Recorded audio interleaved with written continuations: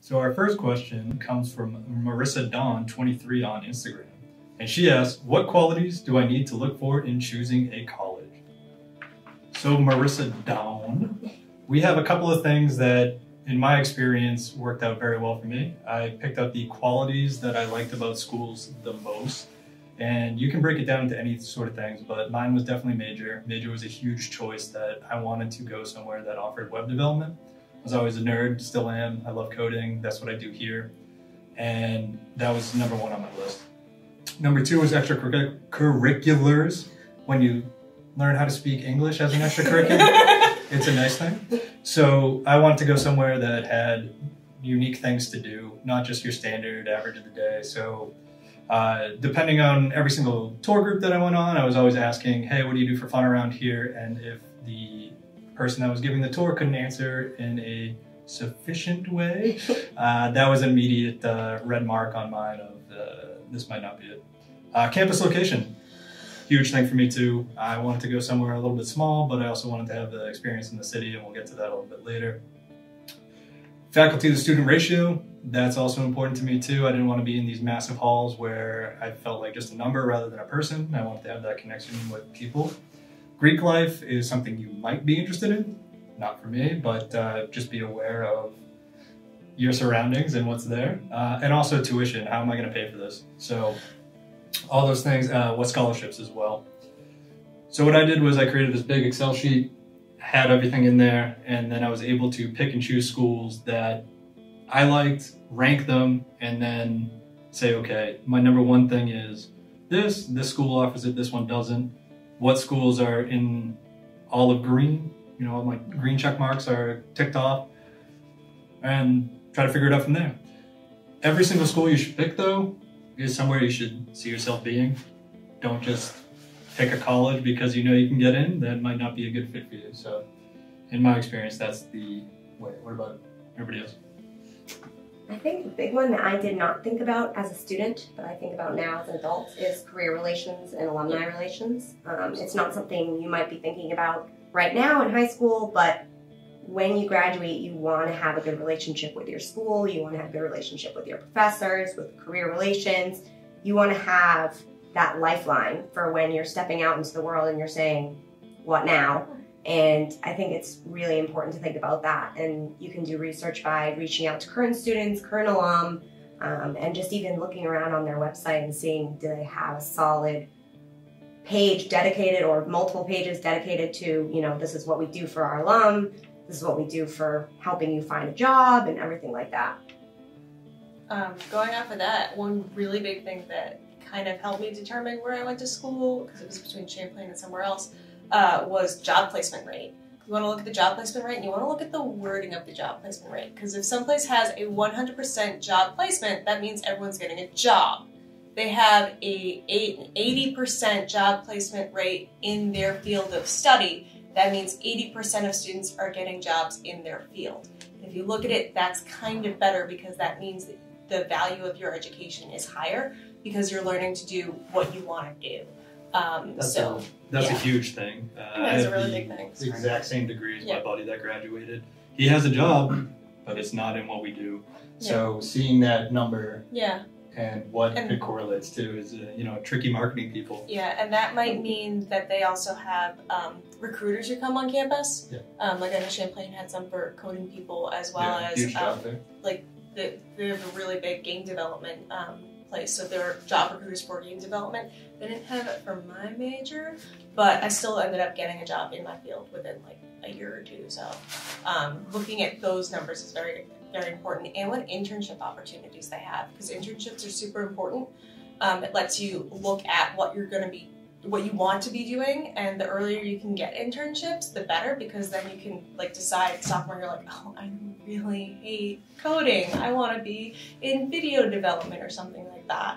So it lets you see early on whether it is exactly what you want to be doing, instead of sort of wasting your time taking classes that you don't actually want to be in. I think it's also really important to note that while you may be choosing at list and have kind of a finite list of schools that you want to go to, that might not be what it turns out to be. I actually originally wanted to go to school either somewhere warm in the south or way out west in maybe like Arizona or something. But I ended up, applying to a bunch of different schools because they had all of my green checks, as Tyler said. And when it came out to it, even though some of these other schools had more attractive things to me, it was the school that kind of reached out to me and told me how much they could do for me as far as scholarships and accommodating my lifestyle, which was really, really awesome. So I guess you don't overlook choosing the college before hearing back from some applications and getting some scholarship and financial aid offers, because I think that was a huge deciding factor when it came down to like that last week of choosing a college. And I think obviously for a lot of people, the financial aspect is a huge deciding factor, because sometimes a school that would otherwise be absolutely perfect for you is just not, it's not in the budget. In your budget, absolutely. So you have to think about, like Devin said, financial aid and everything like that. Because obviously if you really want to go to school, you can probably make it happen. But that's going to take loans and a lot of thought, a lot of research. So obviously that's a big factor to think about as well. Yeah, and you have to think about yourself. Obviously, ideally in 4 years you'll have a degree, but you want to limit the amount of debt and stress that's going to be on your shoulders, because it is a huge transition, kind of coming into the real world and kickstarting your career, and to have that extra baggage just from spending the last 4 years of your life learning is kind of debilitating sometimes. I would say if I had the option to go back and do it again, I would probably go to a less expensive public institution instead of a private. Yeah, I hear a lot of people saying that they really wish they did their first 2 years at a community college and then transfer out, which is what a good friend of my best friend growing up did, and then eventually went up to UMaine in the same school and graduated, with me as well, but paid about half the cost. Yeah, right. Yeah, there are different options, to make it work for your budget. But I think definitely if budget is one of your concerns, like don't rule out public schools or state schools just because you think they're not as prestigious. They're still accredited universities. They're still wonderful schools with wonderful faculty. So don't limit yourself by thinking small picture like that. I think it doesn't matter where you start, matters where you end. That's a big thing that I was told by some guidance counselors in high school. That's especially curriculum is going to be the same for most of the base that you're doing. So as you mentioned, going to a community school for 2 years, you can get that base, and you might not have what major you have in mind when you enter school. So if you're going to save some money, now's the time to do it. Get your gen ed stuff out of the way. Exactly, and then you can transfer those credits to someplace that really fits with you and might have not been in your budget initially, but you go from 4 years to 2 years, makes it a little bit more manageable. Definitely. 2 things going off that. Number one, something you mentioned was about the prestige. Don't go just because it's a brand new school. Harvard is not made for everyone. And I don't say that to say like not everyone's smart enough to get into Harvard.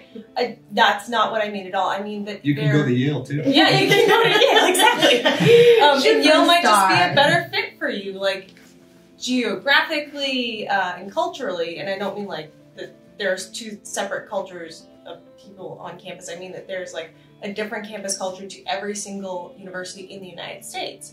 And around the world, there's a different campus culture, and you're not going to fit into every single one of them.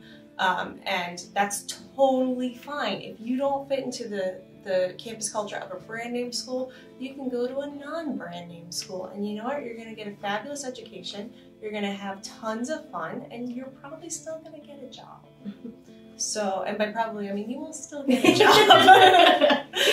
Like waiting for that. No, you will still get a job. I mean, none of us really went to like a big famous school, so Northeastern's pretty big. But like, Well, yeah. I mean, touching back on the internship thing, I think that's a super important aspect as well, because with Northeastern, I chose it for the co-op, not for the brand, not for the size or anything like that. turned out it's more beneficial for Northeastern students that are in marketing or business or finance. And you know, my brother, for example, is also a Northeastern grad, and he had 2 co-ops, and his second co-op offered him a job after graduation, and that set his career off to a great start. But for everybody, it's a little different, and so you have to think about that. But again, it's a great way to find out, do I actually want to be working in the field that I started out studying in? And if not, how can I remedy this? Yep. So that's why I chose Northeastern. Yeah. I think with Champlain, the biggest thing for me was I knew what major I wanted to go into when I started. And they have this thing called upside down curriculum. So when you're a freshman, you're taking courses in that major. So that's another thing to look out for too. Look at the curriculum and see what's offered. Because that's such a great opportunity that if you jump in, you don't like it. You have that opportunity to bounce right out. That's fabulous. So, and then the second thing going off of that stuff is talking about debt and stuff, and how generally people say, you know, I wish I'd gone to the public, cheaper institution. I am proud of my decision. If I went back, I would still choose Champlain every single time. And I do have student debt. That's a reality that I have, and I wish I had less of it. If I could go back, I would do better in high school. So I got more scholarship, honestly. And I would have signed up for CollegeXpress, plug, a bit sooner than in undergrad, and used like the scholarship search and things like that. And I did get some sort of outside scholarships, but that's you know, another option too is looking for outside scholarships. It doesn't all have to be through the institution. And there are plenty of ways to make going to college cheaper. And if you're going in as sort of a moderate student, you can also appeal sort of the second year to the financial aid office and say, look, I have gotten straight A's. I've been on the president's list both semesters. Is there anything else I can do for financial aid? And you can appeal and you can ask for more money. I have several friends who ended up doing that. They got more money. They are very, you know, they're understanding. Exactly. Everybody that I've talked to and met with on boards and stuff like that have been, you know, they know what you know, undergraduate students are going through, and they know that, you know, we are on a tight budget, so they're usually pretty understanding. It's also a benefit you can look for post-grad. A lot of companies now, I was reading an article in like Forbes that said a lot of companies are now doing student loan repayment. You may have to stick with the company for like 5 to 10 years, but they're going to repay your loans, might as well stick with them. So, some things to look out for, some things to think about. Yeah. I think even just jumping back to not money related, but for culture-wise, a lot of schools will offer like a night over type deal.